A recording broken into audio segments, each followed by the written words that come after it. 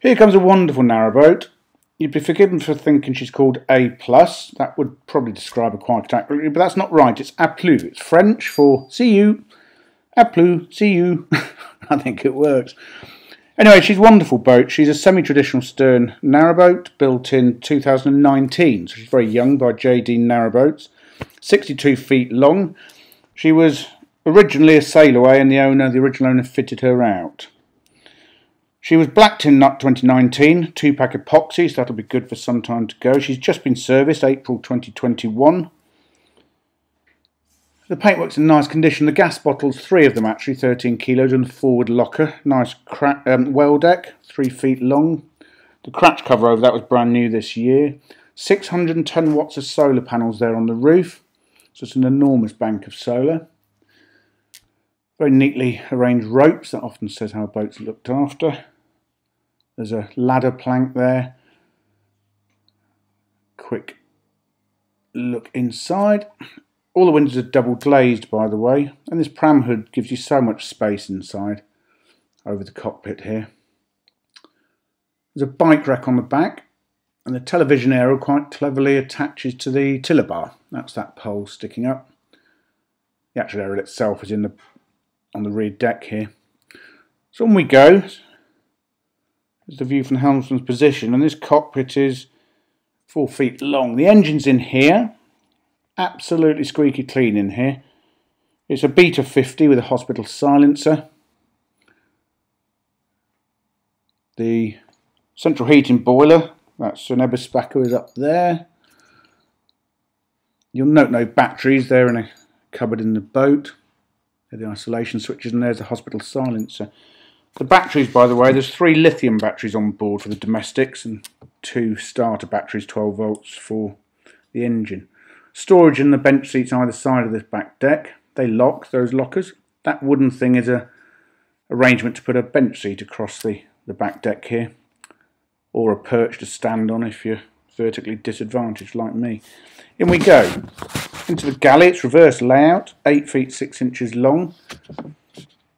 Stainless steel sink, oak worktops, Thetford 4-burner gas hob. Let's start over here. Hanging cupboard here over the hot water tanks. It's a bit of an airing cupboard. There's a microwave there and an eye-level oven and grill.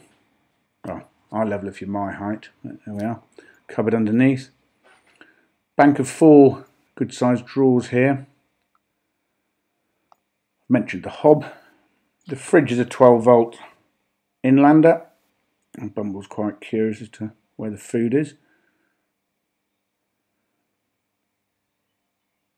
On the other side of the galley, storage really. Huge double cupboard here.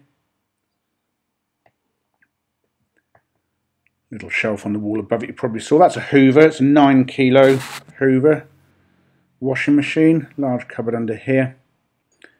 And the electrics are all in these 2 cupboards. There's the inverter. It's a 3 kVA Victron inverter charger. There's a galvanic isolator, and the batteries are under there, along with various other bits of electrical instruments. She's very well equipped, this boat, highly spec'd. And forward of the galley, on the starboard side, there's a breakfast bar. Side hatch there with a Perspex insert, a couple of stools, and opposite that a storage chest. All the windows are double glazed, I think I mentioned that. And this is ingenious. These windows actually all pull out very easily, but current owner has got this sucker thing to just make lifting them out super easy. The saloon is huge. It's 16 feet long. There's a massive sofa there. It's not a sofa bed. Head height on the boat 6 feet 4. All the lights are LED. That's a 40-inch television on a wall-mounted bracket, so it comes out and swings around. The stove you just saw is a Morso Squirrel solid fuel stove. And there's the view down. You can get a feeling of how light and spacious she feels. That's a internet router, a Huawei, or however you pronounce it. And there's the dinette area. It's a very useful storage area here. Dinette 6 feet 2 inches, oh, it's 7 feet 2 inches long, including that storage. This makes into a double bed. There's storage under both couches. The bathroom's lovely, 6 feet long. There's a good sized shower cubicle here, light in it, and there's an extractor fan in the roof for the bathroom. Ceramic sink, there's a radiator in there, and the loo is a Thetford cassette. There's 3 cassettes on board. It's electric flush and it's ceramic actually. Sliding door, you just saw that.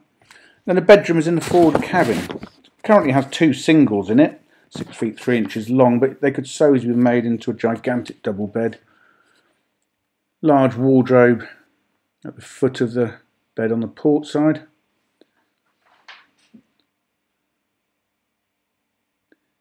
And cupboards either side of the boat at the head end. This one's shelves, and the one opposite is half shelves, half wardrobe. The engine's only got 418 hours on it, I should mention that. And it was serviced about 20 hours ago. The water tank is under the well deck. That's polypropylene, 450 litres. There's a tank gauge. Central heating on the boat is Eberspacher. There's 5 radiators with a digital timer. And hot water is heated by the engine and the Eberspacher, or there is an immersion heater on board. I've mentioned the lithium batteries. And there are 22 230 volt sockets on this boat, and they all have USB points on. And the massive solar bank is controlled by Victron Connect smart controller. You can watch everything that's happening on your phone. It's very clever. Which comes with all the necessary navigation equipment.